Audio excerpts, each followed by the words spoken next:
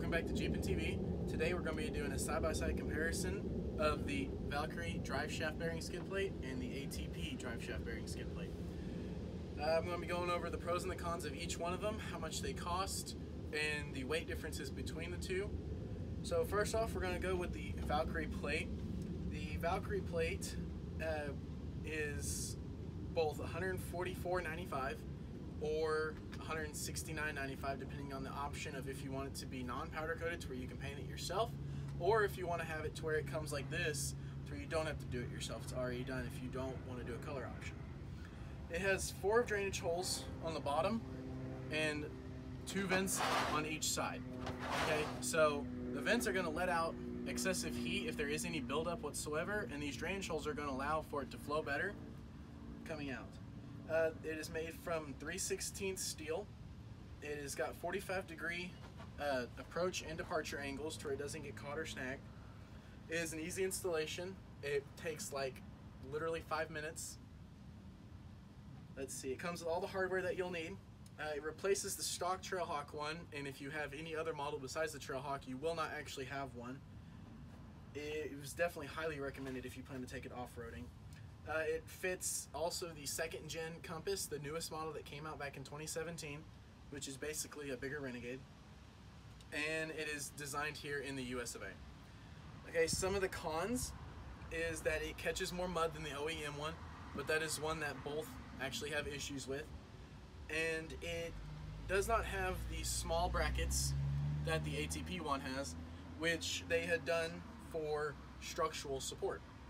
Now, whether if that's necessary or not is still up for debate, because his does not, and he has not, I've spoken to him, he has not had any such issues come about.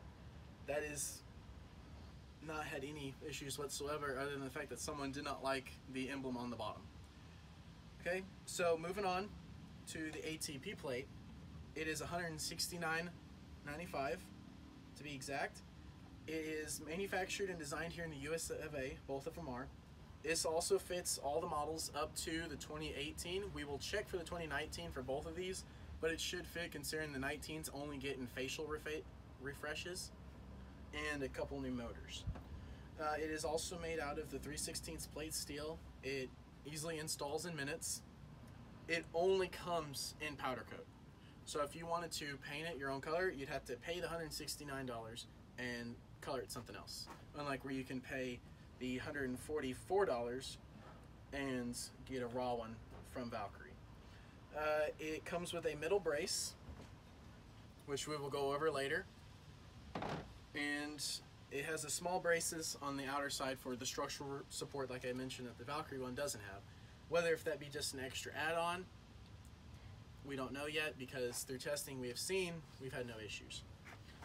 So some of the cons for the ATP plate is there's no raw finish. Okay, so if you wanted to paint it, you're got to pay full price for it and just paint whatever you want. The location of the 4 drain holes can be a point to where it can get snagged. There is some paint chipping on this one to where we had tested that it had obviously gotten snagged on the corner and the paint had been taken off. Okay, so the plate in the middle. This has been a real controversy issue upon if it's necessarily needed. From research upon the bearing, there has been no premature failure to where this would be needed. The point of this is you have your muffler on one side and you have your driveshaft bearing on the other to help disperse heat and get it away. So far there is no issues with that from the Valkyrie one, where if that be because the emblem's on the bottom for the ventilation to get out better or not. And it catches more mud, just like the Valkyrie one. That's going to be an issue with both of them over the factory Trailhawk one that you can buy also, because the OEM one, it doesn't have any of this protection in the front. So that's why you upgrade to the better one, being also 3/16 steel. The OEM one is only 1/8 inch steel, and it will bend incredibly easy. Going back towards weight. So the Valkyrie one came out at 8.5 pounds. So it's going to be a lot nicer when it comes to overall weight of the vehicle, but it is only 1.5 pounds lighter than the ATP one. 1.5 pounds overall is not going to make that big of a difference.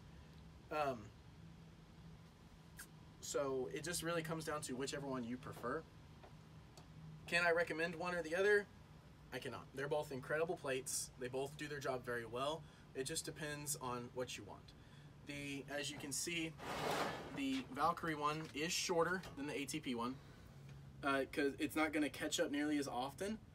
This is going to get caught a little bit more often. It's not as angled on the sides as the Valkyrie one, but overall, they're both going to do the exact same job, and that's protecting the bearing on your drive shaft, which is what you wanted and bought for. So they're both going to be up to your personal preference on companies. I've used Valkyrie, I've used ATP, they're both great. This is up to your decision. I'll put a poll in the video if possible, if not on Instagram, upon which one y'all like more, and leave in the comments down below which one you like more. If you have any questions on these, I have individual installations of both of them. And I hope you enjoyed this video. And if you got any comments, like and subscribe, leave them down below, and stay tuned for the next one.